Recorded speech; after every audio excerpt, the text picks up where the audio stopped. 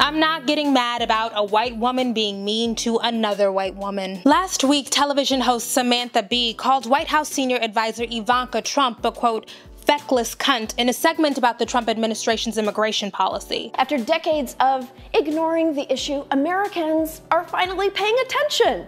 Well, most of us. Ivanka Trump, who works at the White House, chose to post the second most oblivious tweet we've seen this week. You know, Ivanka, that's a beautiful photo of you and your child, but let me just say, one mother to another, do something about your dad's immigration practices, you feckless cunt. He listens to you. And of course there was a ton of feigned outrage. Aunt Lydia, Sarah Huckabee Sanders issued a statement, as did Bee's network, and Samantha herself apologized, but it's like, why? It's so curious to me to see how white women who've pushed back against the Trump administration's cruelties with comedy have been so attacked. It's like people are mad at them for crossing the imperialist, white supremacist, capitalist patriarchy picket line, like they're viewed as traitorous to a certain kind of white womanhood. Because it can't be about the jokes. Both Roseanne and Ted Nugent have called Hillary Clinton that word, and Donald Trump loves them. Trump supporters regularly use misogynistic language toward HRC and racist language against the Obamas. So what's the real issue? People claim to be mad about incivility.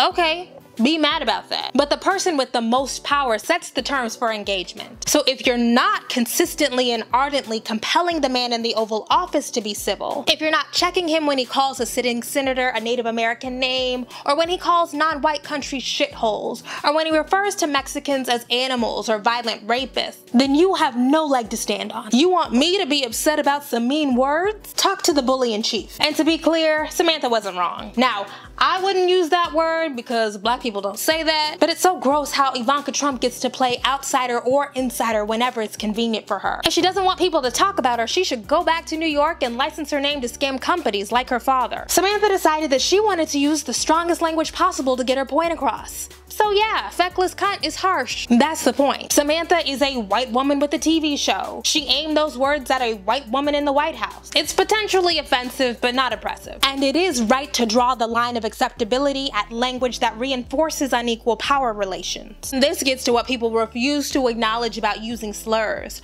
Words have to be assessed in full view of their context. The same words don't always have the same meaning or effects, we know this. But the right pretends not to get it. And these controversies surrounding Samantha Bee and Michelle Wolf underscore just how much they want to be marginalized. These are people who want to adopt the language of victimhood without interrogating their investments in power. And this is not a double standard. White people can't say nigga or compare black people to animals. Men can't call women bitches and cunts. The rules are really simple. People are obsessed with using slurs for groups they don't belong to for the exact reason why we don't want them to do it. It's a display of domination. It's a means of seeking power. Words matter, but ultimately it's about power, structural inequality. So if we're not talking about that, these conversations are useless. I get upset about language that bolsters the structural inequality that already exists, but two people in the same group being mean to each other?